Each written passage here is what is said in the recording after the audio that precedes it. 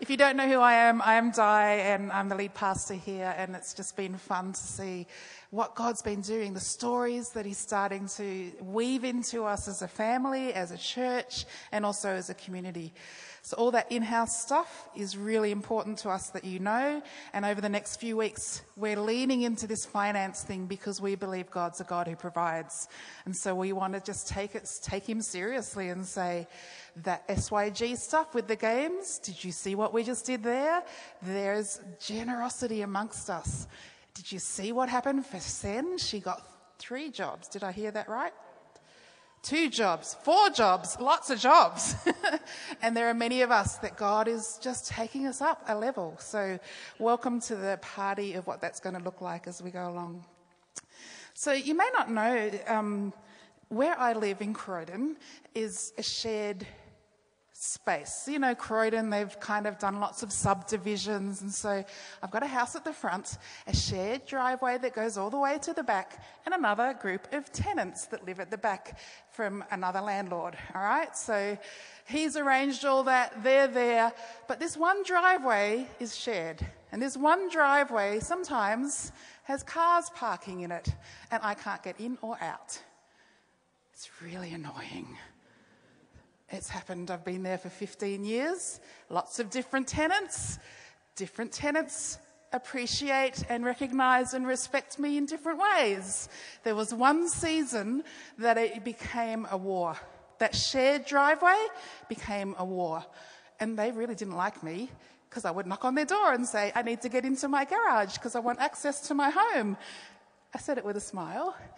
They didn't like it because they had to move. It was inconvenient. They had to move their car out of our shared driveway.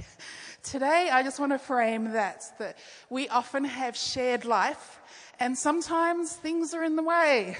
Sometimes we have things that its access is stopped because of someone else's decision. And sometimes the way we treat that can be very patient. But after 15 years of different tenants with different levels of respect, I've learnt some skills. So I just want to share you some skills. Is that all right? Some skills about shared life, about shared driveways, about boundaries and protecting what's important. Like, I want to get to my house, please. It's important. I need to, especially when I've got groceries. All right, so Lord, would you just now come and open up this space so that it's you that's teaching and it's you that's equipping us and it's you that's speaking. And if you can use my voice in a way that's going to just open up things for your glory, I say thank you in advance that you're here amongst us already. Amen. So, often we'll talk about boundaries in our lives, wouldn't we? And some of you, this is just like 101, okay? So I'm not going to spend a lot of time here. But boundaries in our lives are like, you have property, like I do with my house. We have property that we want to protect. And boundaries, it's your job to protect what's valuable to you. It's not my job. What's valuable to you, that's your job to protect that. And so the boundaries that we put around our lives is because we value something. And so I valued access to my property. And so I made sure that I was communicating that in a way that it was my job to do that. It wasn't anyone else's job, even though I had friends that had ideas that could have helped me. I chose not to accept big trucks parked in the driveway for days. I chose not to accept their help because it was my responsibility, my property, right? So it's your job in your life to set up boundaries and to protect the things that are important, to protect your connection with God. That's your job. That's your job. To protect your connection with your spouse, your family, your friends, that's your job, to protect that connection. It's your job to manage your time. It's your job to manage your resources that God's given you. It's your job to manage your health, right? Ticking so far? Agreeing? Yeah? And it's also your job to manage communication. So you might have noticed that we are working really hard with you to communicate well, because we feel like that's something that we really want to protect and value amongst us. And so you're hearing stuff. You're hearing current realities. And you're hearing things through the e-letter that's going on that you wouldn't see on a Sunday, because we want to communicate in a way that's protecting what we've got. All right? So some people would say it's a little bit like you have your own yard. all right? Sounds kind of American, but we'll say yard, all right? You have your own yard, and it's an inside place, and your individual yard is also your responsibility. And in that yard, you'll find, at times, attitudes in your yard, and you'll go, oh, what's in my yard? That's interesting, and you'll deal with your attitudes. And then you'll find there's also feelings, and you'll go, oh, that's a good feeling, or that's a bad feeling. Oh, that's in my yard, that's mine. I have to deal with that. And so attitudes, feelings, and then choices, right?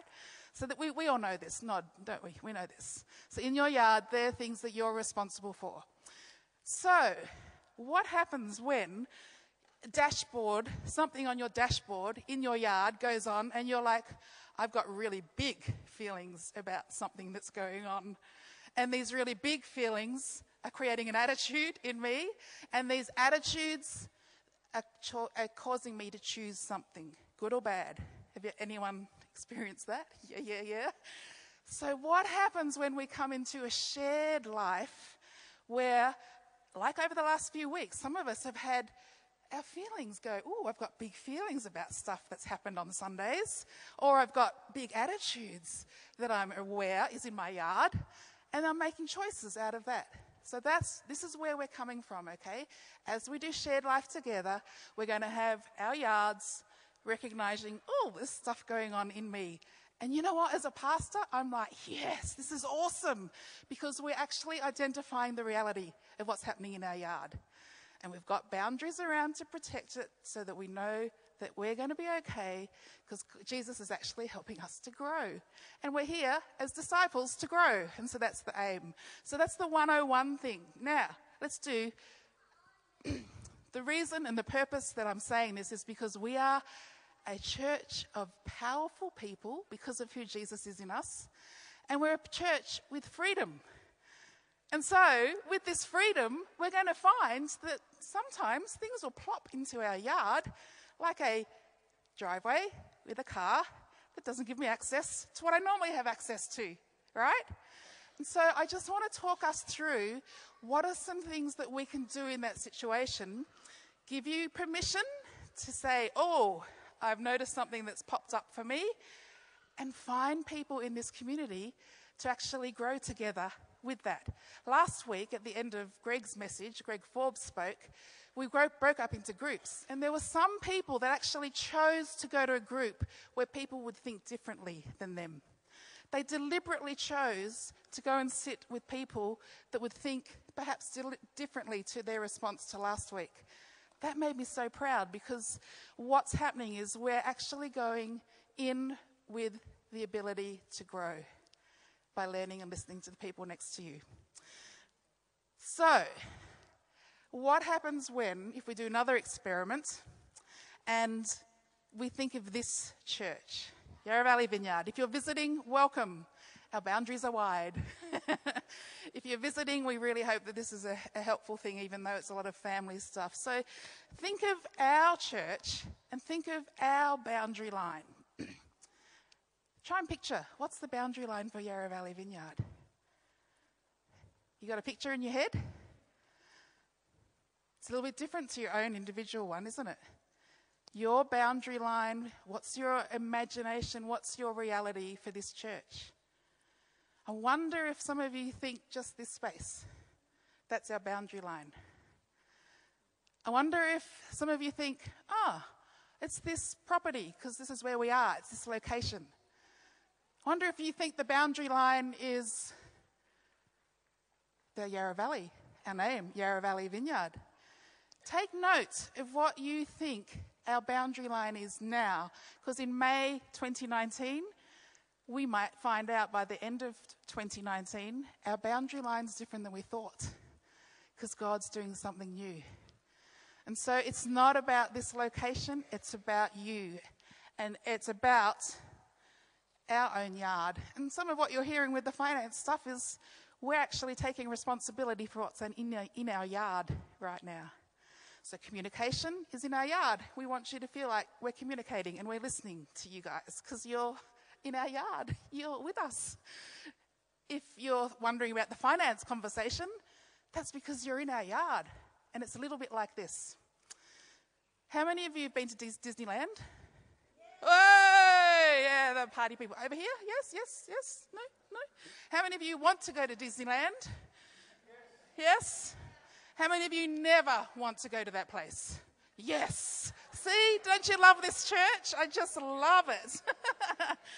Many families have a goal to go to Disneyland. To get to Disneyland, sometimes it's a lot of planning because taking kids on a plane to America means money, right? So it also means time, and it also means lots of planning, right? It's a little bit like that because, in fact, there was one family that said, we're going to call it Pigs Might Fly Project, because they really weren't quite sure if they were going to get there. And so this one family, they started to plan. They started to have meetings around the table as they're eating their meals. Where do you want to go in Disneyland? What do you want to do? And they started to dream and imagine, what's it going to be like when we get there? This one family, they had all their ducks in the row for the pigs might fly. See, metaphor, good, huh? And what they did was they realized, some of those rides, you can't go on it unless you're a certain height. Some of their kids, 2 of their kids, were going to be under that height. You know, there's a line, and they line up the kids and say, yes, you can go on, it's safe. 2 of these kids weren't able to go on the ride. They had a dilemma. Do we postpone our Disneyland trip until we can share it all together as making memories? You know how families do. We want to do that. We want to make sure everyone's together, not separated, missing out, waiting while someone's on the ride, right? So they decided, because 2 of their kids couldn't go, they would wait until the kids had grown to that height. And then they went. It was a different trip because they could all do the rides together. We are in a little bit of a space like that. As a church, we know growth is coming because that's what happens to healthy churches. We know God's going to add stuff to us, height, new levels of things that are going to be amazing, adventure. We know that. We are confident of that. That's why I'm here. Is that why you're here? We just know it. And so this growth period of planning, like we've got big plans in our hearts. I've got a whole journal of things in my heart that I've written down just to document. This is what I want to see for the people of God in this region. You've got different ways of documenting and knowing and praying into this stuff. But we're at a place where we could move forward or we could wait till everyone's ready for the ride. And there's some growth going on. So I just want to release that to you guys, that there's Disneyland, the happiest place on earth, is coming. But we've got family stuff that's going on to get us to a place where everyone's going to be able to join the ride. And in fact, part of that growth, God wants to add people to us. There are people that are not here yet that are going to help us with that. And you're going to be so encouraged when they arrive. And so some of these declarations about finances, it's also because there's going to be other people joining us. Just like in Acts, God is going to add people to us. It's going to be great. So Disneyland's where we're heading. Happiest place on earth is where we're heading. We've just got some growth happening as well at the same time. Grow another inch, YVV. Grow another inch. Okay? Let's keep going towards what he's got for us. And like Rick said, at YVV, many people have already sowed into this church. That's why we're here for years. And we're riding on that promise that that's going to happen again. And if you don't know, I was there at the start. And there was no church when we came here. No YVV.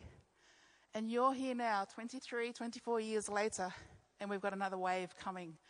And we get to strap ourselves in, have our dinner parties, go to the pub and chat about our dreams, and know God's going to provide for us. So our Prime Minister, the first words out of his mouth was, "I have always believed in miracles."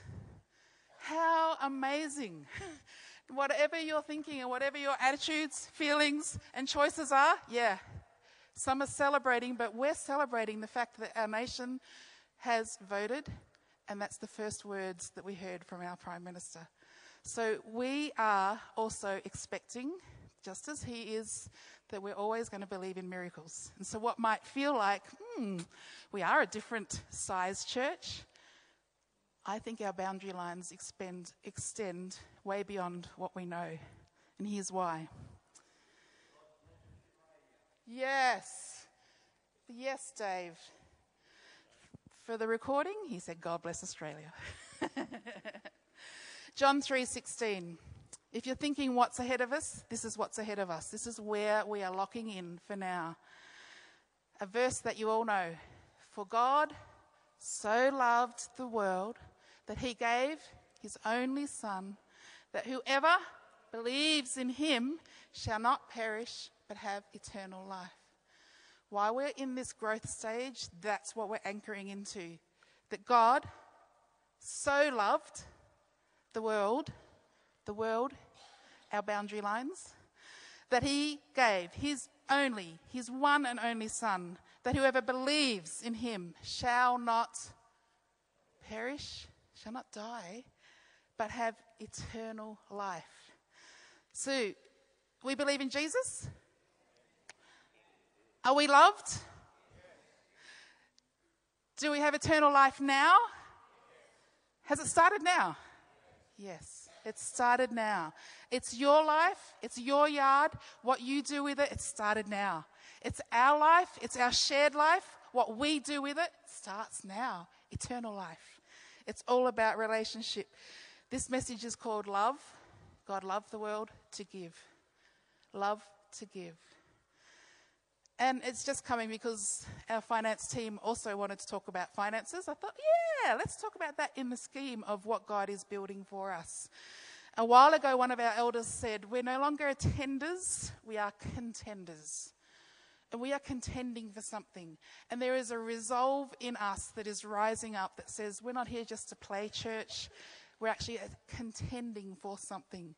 And the finance part's going to be an important part because we're going to see those numbers change. And a year later, when we put the slide up, before financial end of year, we're going to go, oh my goodness, that's amazing. Look what God has done. And you'll all be able to say, I was there a year ago. I saw that change. You know too, we have an enemy. We have an enemy that is after the things in your yard that you're protecting. And we have an enemy that the Bible calls Satan that is actually opposing all this good life in you. So as you attend to your yard and take responsibility for it, as we attend to our yard and take responsibility for it, we can expect he's not going to like that.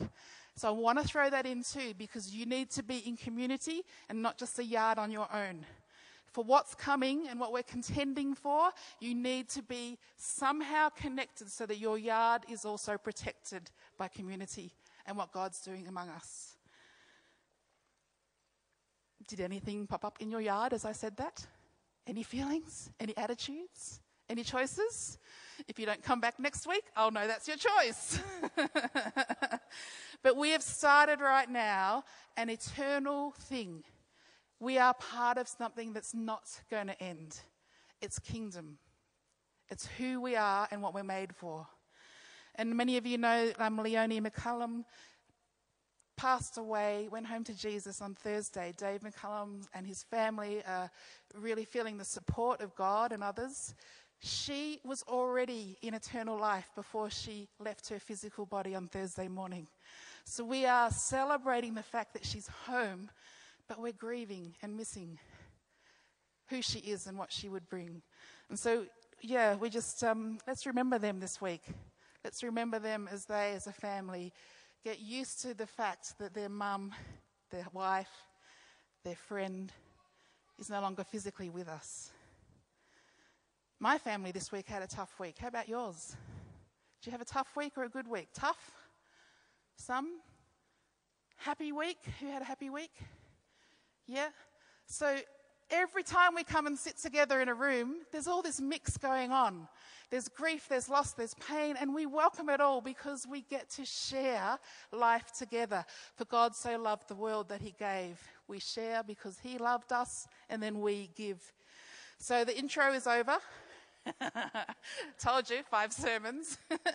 Love to give, but we have looked at you're responsible for your own yard. Tick. all right? And you are also aware that we've put boundaries around things that we value, and we communicate those boundaries. And as a church over the winter, we're going to actually look at some things that are really valuable to us. We're going to have testimonies. We're going to have guests coming and help speak into these things that we really value. And it's just going to be fantastic. And it's going to be all about the things that we protect and want to see grow. So that's going to be over the winter, just to keep us all nice and warm inside as we go through the hardship of winter in Melbourne. As I move into this next phase, I just want to think about motivation. What motivates us?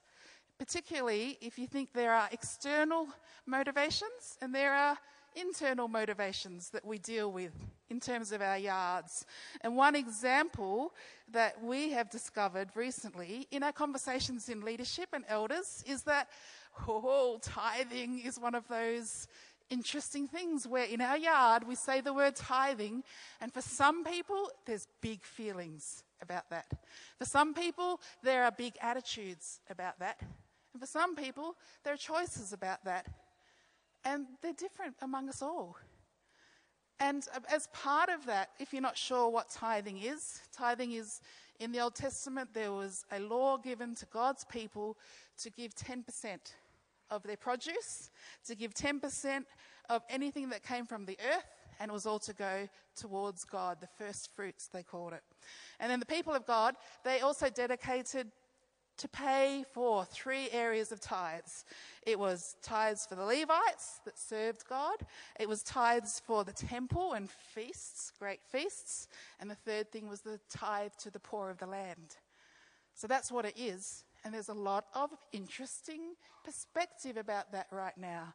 And part of that is because it's confusing, right? Some people that didn't grow up in the church don't even know those things exist in the Bible. They haven't read that yet. They haven't got to that. It's confusing because some people that did grow up in the church got taught wrongly, and so they've got reaction to that. And fair enough, because it was law. It was external pressure. And some people just don't care. That's not an important part of their yard. It's not an important part of their responsibility. And some people are in the midst of all that. And sitting here today, many of us will be some of those 3 or 4.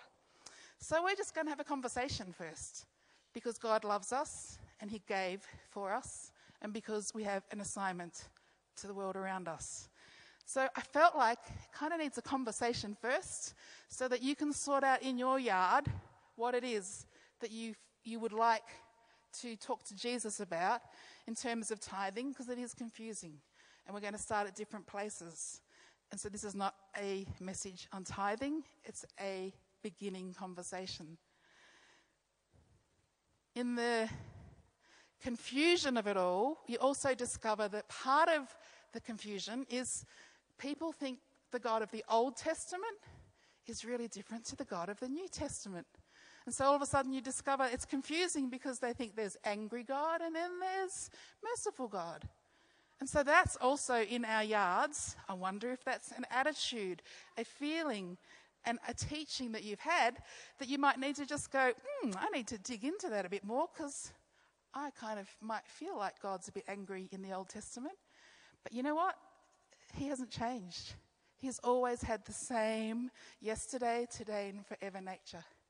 He is the God in the New Testament who is the God in the Old Testament. And what he's after is us, a people who will wholeheartedly serve him, love him, and reveal him. That's who he's after. Say us. Us. He's after us and our whole hearts. And he's calling us to do things, and so it matters what your view of God is. It matters. It matters whether you have some work to do on whether you think an Old Testament God is different to a New Testament God in how you read your Bible. And there's lots of wonderful ways that you can help yourself process through that with conversation with Jesus and with others, life groups, study online, grab someone to disciple you, be intentional with it. But we're called to do things that he's asked us to do. And so when it comes to tithing, he's actually talked to us and instructed us through his word about that. And so that's one thing as we go ahead, how your view of God, Old Testament, and God, New Testament is, it's going to be important. It's going to be important. It matters because he desires to have a people that follow him with our whole heart and out of love, because he's after your heart. And the truth is, we'll make it really clear, the truth is he's not after your money. He does instruct you to give first fruits, but he's not after it. He's after your heart, your whole heart. And you'll recognise even in the way that Anne led us today in our tithes and our offerings, that we're doing it now at the end of our worship. Let me just find that bit, because that's actually quite intentional for us. You'll notice that we started reading, where is it? Here it is. We started reading from 2 Corinthians. And in 2 Corinthians, we were talking about the heart of our giving. 2 Corinthians 9, 6 and 7. Now, this I say, he who sows sparingly will reap sparingly, and he who sows bountifully will also reap bountifully. Verse 7, each one must do as he has purposed in his heart, not grudgingly, under compulsion, for God loves a cheerful giver.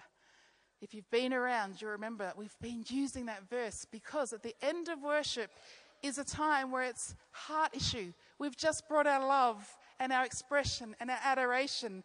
And so it's not an external motivation that we do something functional and let's bring the team forward. It's actually part of our expression of our worship because it's a heart issue out of love, right? And so some of these decisions that we're making, it's because we want to develop love and joy in our process of giving. We want to know how to celebrate that because it's coming from a heart place rather than from a place of we must do this. Does that make sense? Yeah? Yeah, cool. Let me flick back to here. Preach it. So external pressure looks like this. If you feel like we are ever putting external pressure on you, then your yard will feel it because the attitudes, the feelings, and the choices will come. Have a think about this. What's it look like when we take away limits, when we take away external pressure? If there were no longer policemen with a camera on the road, what's in your heart? How fast would you go? Turn to the person next to you and tell them what you would say. How fast would you go? If there's no external pressure. Well, in the Northern Territory, and I think, is Corey here? Corey or Talia? Where are they? They're here today. They were living in the Northern Territory. I haven't actually been on the roads that I'm about to tell you about. I've always flown into the Northern Territory. But in the Northern Territory, what do they have? Open speed zones, right? Yeah, so you can go as fast as your heart desires.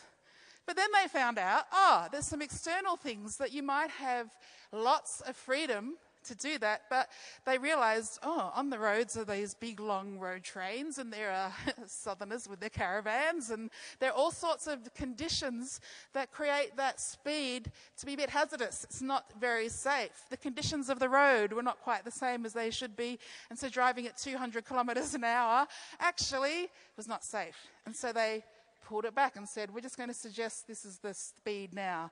And so external pressure, until that's taken away, you don't know what you're going to do, right? They have, in Germany, what's it called? The Autobahn. Who's been on that? Zhoo, zhoo, zhoo. All those people with their hands, ask them later, what's that like with no speed limits? They're different there because they've actually provided something that's safe to drive on. So the conditions are perfect, pretty much. Germans, right?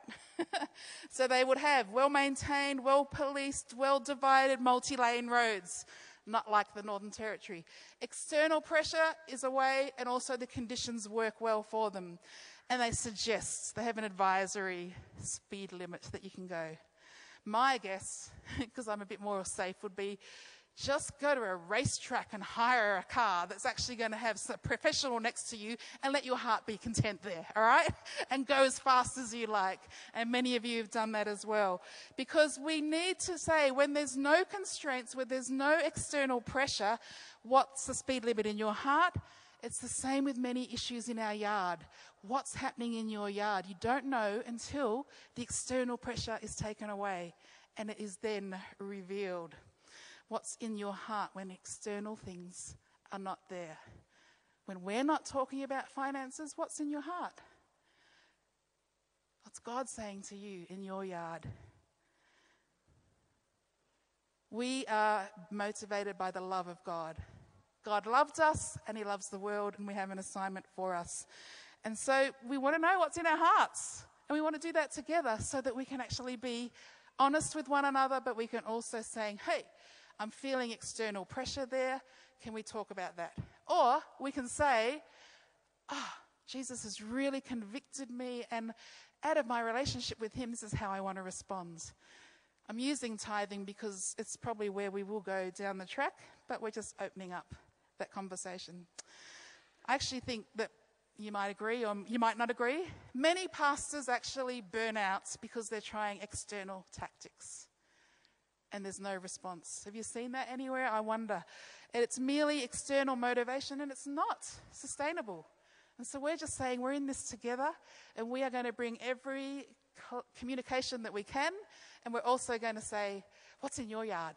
What's your choice? What's Jesus saying to you as we move together? Let me tell you about a church and their boundary and yard stuff, all right? So this was an environment that was in the country, and I was the youth leader. I know, who would have thought? I was a bit younger then, and I was a young teacher, and I had lots of energy. Who'd have thought? And so I was the youth leader, and it was so much fun. And one day, I did all the right things, research, we're going to go to the movies together as part of our youth experience. And so I chatted to all the parents, got permission, chose a really good movie. I did my research and made sure it was a okay movie. You know what I'm saying? It was all fun. And we went to the movies. It was so great. Innocently, I took them. Didn't tell the pastors we're doing that because I was the youth leader. And I bumped into something in that church culture. I innocently bumped into something that was under the surface from a teaching that this leadership had from years ago, that if you were in the movie theatre and Jesus came back, you'd go to hell. Yes, I bumped into that by accident after I went to the movies. So, external pressure, and the way they dealt with that was they took the youth leader into their office and they sat me down. None of the parents were upset. These people were, though, because they had a good heart that wanted to protect this youth group and me from going to hell, because they had been taught that if you contaminate yourself with the world, your heart will no longer be pure and you go to hell. You'll go to hell. And that was their teaching. That was a church that Jesus lives in. And that was a leadership culture that I didn't know existed until I crossed that line and did something that I thought was just normal life. Now, external pressure means I had to then leave their decisions and their teaching, and I had to then go and look at my own yard attitudes, feelings, lots of them, and choice. And I had to do my own work as a leader to say, in this context, in this boundary, in this church, they're protecting a teaching that for me didn't feel free. It actually felt like a false view of God. I don't think Jesus would have turned up to that movie theatre and said, sorry, that's not who I knew Jesus to be. And so I had a choice then. What was freedom in Christ going to look like for me? And how was I going to communicate that to my leadership, who I felt like was believing something very, very different and expecting me to step into that as well. Now, I share that extreme model because a lot of us have had that experience, right? And I can tell by your faces that you've all got lots of lunchtime conversation coming. Have lunch with someone and share your worst experience of where you bumped into something that actually was a false view of God. We are looking for freedom in Christ. And so if there's any barriers that are in our boundaries, we want to know that Jesus is actually working on it with us and that we're going to be the freest place, powerful choices and amazing feelings and attitudes among us. And so I love it when there's just a little ripple. It's like, yeah. Can you feel the resolve in me, though? I really want you to know that's where we're heading. And that's why, as we grow, we feel like that we just need to grow an inch, and then we need to grow an inch. And some of that is we're learning how to do this in a free place where everyone gets to play and where everyone is honoured and there's engagement of the heart. There's engagement of the heart above any of our processes and procedures. That's how we want to motivate you because you're loved. Tick. And because we've got an assignment for the world. Checking. Sermon 3 over. No. Let's quickly just turn to Matthew 22. Matthew 22 verse 35. Jesus is talking to them and they're asking about the law. So I was in an environment that was very much based on the law, that was not about relationship with Jesus. When I'm telling you that example, the law is not a system that was set up to control or to punish or to manipulate, but the law's there because God has always been after our heart. Verse 35 in Matthew 22. One of them, a lawyer, asked him a question, testing Jesus. Teacher, what is the greatest commandment in the law? He said to them, you shall love the Lord, your God, with all your heart and with all your mind and your soul. This is the great and foremost commandment. And the second like it is, you shall love your neighbor as yourself. And on these commandments, these two commandments, depend the whole law and the prophets. If you want to know what rests the law and the prophets together, if you want to know what depends on the whole law and the prophets, the entire law, love the Lord your God. The entire prophets, love the Lord your God. God is after a people. He's after a people. It's a relationship. He's not saying, I want you to do this because I'm more powerful than you and can control you and manipulate you. That was also a false view of God that many of us experience if we've been in church for a long time, right? False view of God. He's saying, I long for my people. I long for them to love me and to be motivated from this place of the heart and to obey the things that I've given as a design for their life to flourish out of their heart. It's a place of love. We love him, we love God's people, and we love our community. Easy, right? All right.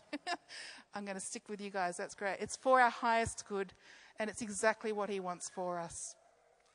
So we're hoping that we're going to be in a place of joy in giving and a place where we're going to get to celebrate increase. So last story. What have I got? $50. If I get a letter in the mail from Vic Roads and they say, this year you need to give an extra $50, am I going to be happy or sad in my yard? Grumble, grumble, grumble. Why do I have to give $50 extra? Oh my goodness. It makes no sense. Oh, we know it's for a good reason, but heart would be saying, pretty unhappy about that. $50 extra, I'd be grumbling. If we come to church and we have an opportunity to get some youth to camp and we have $50 that Vic Roads doesn't yet have, and we give to Jo and we stuff it in her pockets, just like she told us, and then we have more money than we do have kids to get to that camp, so there's opportunity for more, that $50, is it going to be a place of joy or a place of grumbling? Yes, but not just for me, but for everyone that gets to participate and for us that are hearing the stories. So when we had the sense that the Lord was saying, we have volunteers that are really wanting to source and help with Stable One and the Winter Night Shelter, and we felt like the Lord said, let's just resource that in a little way that we can do. And so is it a Vic Roads moment, or is it a joyful moment to actually serve those who are experiencing homelessness? Joy, because it comes from a place of love. We really love. Our heart wants to see the best for those people. If we have a primary school in our area, these are all examples that are part of our story since I've only been here 3 months. This is part of our story. So I'm giving you relevant stories. And we say, oh, there's a primary school that has kids in need, in families that actually, they're in trauma. Some of them are living in cars and coming to school. And we're like, as elders, because of your generosity, we're thinking, our church could change that situation in a moment. Our church could help those kids get off the street out of their car. And so we made a choice on behalf of you, with our money in our hand that you had given to God's work, to give to a local primary school. And they were blown away. We are supposed to take care of things. And that's why we're talking about finances, because all our money together is much better than my one. There's some things I can do with my 50, apart from Vic Roads, that brings me joy. But when we bring together this little army of finance that comes from a place of love, we are a powerhouse. That's where we're heading, so we can get to Disneyland. And we're all at the same place of growth. Let's stand.